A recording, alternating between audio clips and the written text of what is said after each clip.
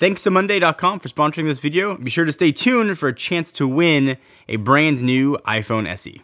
This isn't going to be a straight versus. If we're gonna compare displays and cameras, obviously the iPhone 11 Pro would win. But separating these two phones is either $600 or $700, depending if you go for the Pro or the Pro Max. And the purpose of this video is to decide if that $700 difference is worth it.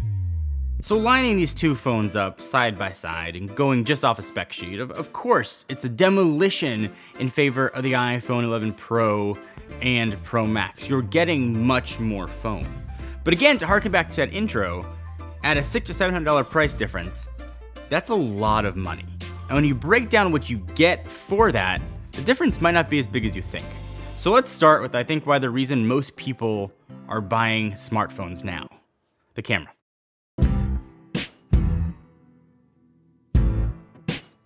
So if you take the biggest price variance between these two phones, between the entry-level iPhone SE and the most expensive iPhone 11 Pro Max, you're at over $1,000 difference.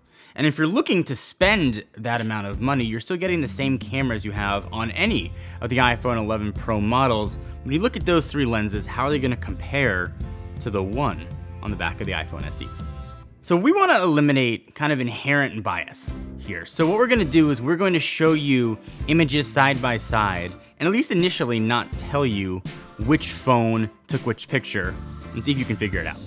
So the first shot is obviously the rear camera, and it's the wide angle you would have on both. So take a look at things here like color, detail you can see, how blacks are represented, and how those colors pop or don't pop. So here's the front-facing camera. Take a look at certain details, how colors pop or don't pop. Same thing also applies to portrait mode, how that looks with my face, how the bokeh effect looks, how the cutout of my hair and ears are doing. Those are all things you can look at and try to guess again, and you can let us know in the comments which one you think is the iPhone SE and which one is the iPhone 11 Pro. All right, and then for the last blind test, here is video. Take a look at things like dynamic range, stability. Can't really talk too much about frame rates here for the blind test, but how overall the video looks to your eye. So be honest with me in the comments, how many did you get right? And the point of sort of doing that blind was to show how good and capable the iPhone SE camera really is. When you factor in kind of the perhaps outdated camera sensor, both Apple's really modern processor and what they're doing on device, you end up getting really good looking images from a camera sensor that on paper has no business producing that quality of shots. But that's obviously not the whole camera story, right? You only have one rear-facing camera with the iPhone SE. If you flip on over to the Pro and the Pro Max, you've got two more.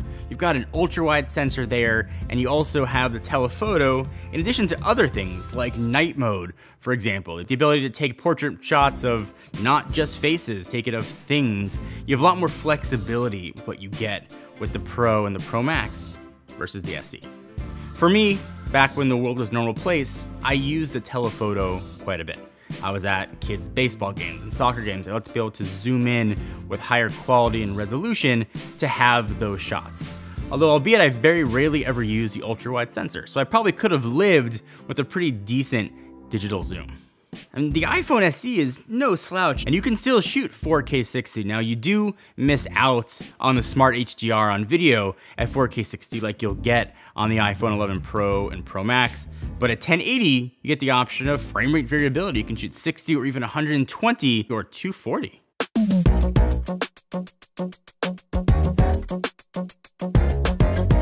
And I think looking now at these two phones, so 9 months-ish since the iPhone 11 Pro came out and about a month since the iPhone SE, which one you should buy if you're buying a phone right now should be clear.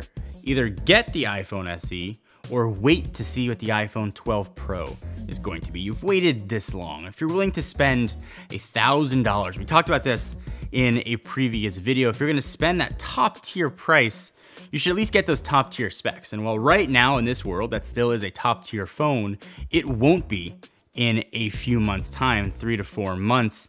you might as well wait to see what the iPhone 12 Pro is going to do if you have the ability to do so. And Apple typically is discounted to previous generation phones when their new flagships come out. So even if you have your heart set on that iPhone 11 Pro or that green 11 Pro Max, you'll still be able to get that brand new phone in September or October for probably a few $100 off when Apple inevitably slashes the price.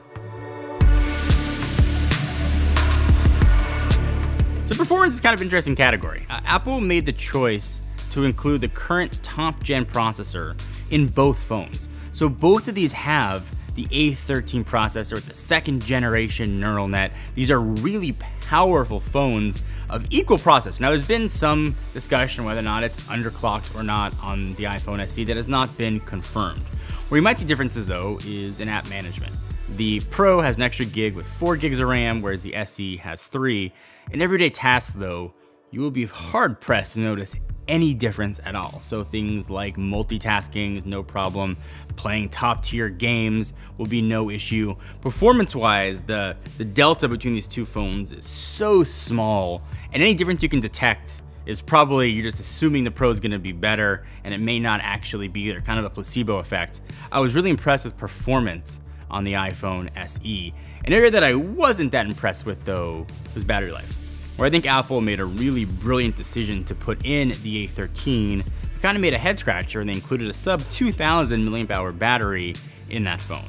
Now obviously it's not driving, a high pixel OLED display, it's a low resolution LCD, but it still is clearly not a battery king. And the phone feels so light in the hand, I would not have minded a few millimeters extra thickness to have a bigger battery in there. You could expect a phone to last longer than the iPhone SE does. And if your big determining factor is what's going to get you easily through a day or a day and a half, it does make it tough to recommend the iPhone SE if you're not near a charger. If you compare it to the battery king, the iPhone Pro Max, which is very easily a day and a half, then you start to see a difference.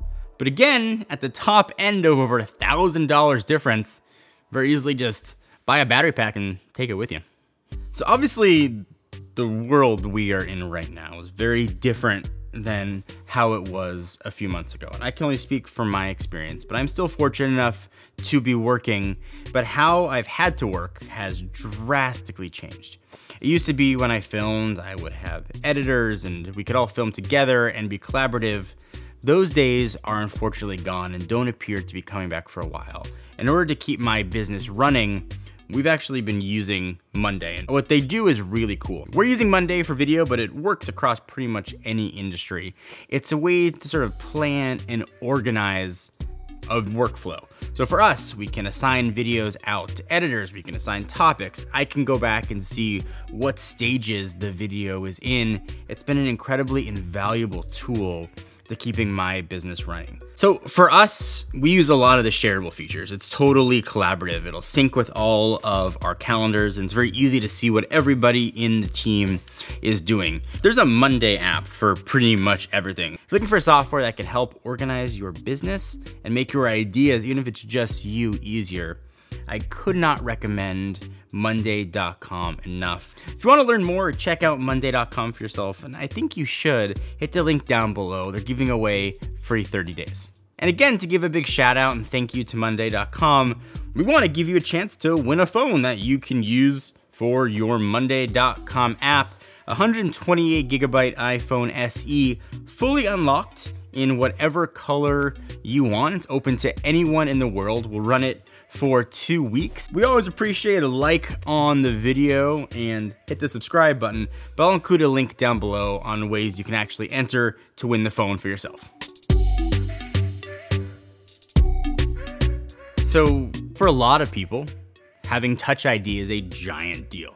And this is the most modern version of an iPhone you're gonna get with Touch ID. And I'll even say it's probably the last generation of Touch ID that we will ever see. But in a world now where we are wearing masks and I have to put in a PIN anyway to unlock my phone, having Touch ID is really nice to have.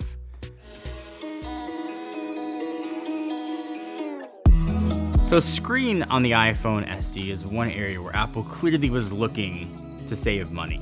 And I think this question really begs to what phone are you coming from? Are you upgrading from? If you're coming from an LCD phone where maybe you've never used OLED, you're not coming from an Android phone with a really high refresh rate, you'd be hard pressed to find much of a difference with the iPhone SE, and it's about 720p-ish resolution. Now, Apple does LCD displays really well. We've seen it with the XR, we've seen it in the iPhone 11. These are very capable panels, and the resolution alone doesn't tell the whole story. Colors still look plenty bright, black still look plenty black. There's a ton of brightness when you go outdoors. They look really good. You don't have any sort of pixelation when you look at text. Apple does, again, an amazing job with their LCDs. But even the best LCD display, when you compare it to a really good OLED panel, you can clearly see a difference. And that's what the iPhone 11 Pro is. It's a really good OLED display, and despite it starting to show its age compared to its newer Android counterparts when it comes to resolution and refresh rates, it is incredibly capable. You've got obviously really dark blacks because the pixels are off. The colors are bright and vibrant. Apple did a great job with outdoor visibility. Screen is an area where I could see why someone would want to spend that $600-700 all the way up to $1,000 for the phone. You're looking at the screen doing everything. It's what you're looking at for texts, emails, pictures, anything your phone can do, you are looking at the screen. So for me, that's an area where I would choose to spend the money. I'll always go for the best screen that I can afford. And that's gonna be a determination for you. What's the best screen that you can afford? If that price of the Pro is in your budget, you're going to get a much better viewing experience than you will on the SE. If you don't want to spend that money, you're still getting a very capable, really good screen, and chances are if you don't have both phones side by side all the time, you don't notice much of a difference once you get the iPhone SE home in your pocket and just generally start using it. Design is subjective, right? How beautiful a phone could be if you even care about the looks of a device. The iPhone SE, to my eye, is not a beautiful phone. It's the same design we saw that came out in 2014, essentially with the iPhone 6. There's been some small updates, but for the most part, the phone looks just as phones did about 6 years ago. You got big bezels on top, big bezels on bottom. You've got that Touch ID button there. You switch over to the design of the iPhone 11 Pro. That's also starting to show its age. It's continuing the design language we saw a few years ago with the iPhone 10, but objectively that phone still looks more modern, despite its very large notch up top. Now we should see things change with the iPhone 12, but we're certainly getting a more modern looking phone on the iPhone 11 Pro. Build quality materials are a bit different. Both phones feel good. You have a bit of more weight with the Pro and the Pro Max with the bigger battery, and certainly feels way lighter on the SE side. It almost feels like there's no battery in there. But both phones, at least to my hand and touch, still feel premium. So there's obviously a lot of intangibles with both phones, things that don't fit in their own categories. Things like IP rating. It's IP67 on the SE and IP68 on the iPhone 11 Pro and Pro Max. Both phones can do wireless charging. You've got differences with speeds for fast charging, Apple Pay, and the whole Apple ecosystem in each. But there are some hardware differences too. The iPhone 11 Pro and Pro Max have the U1 chip, which for right now is really useful for kind of directional airdrop. You can point your phone at the person and it'll show up there. Not a giant earth-shattering thing. And chances are if you have one of those new phones, you're probably not using it that much. And if you believe the Apple rumors that Apple's got their tile competitor with AirTags coming, that U1 chip could play a really important role in how those accessories get used. Perhaps not a deal breaker, but something to at least consider.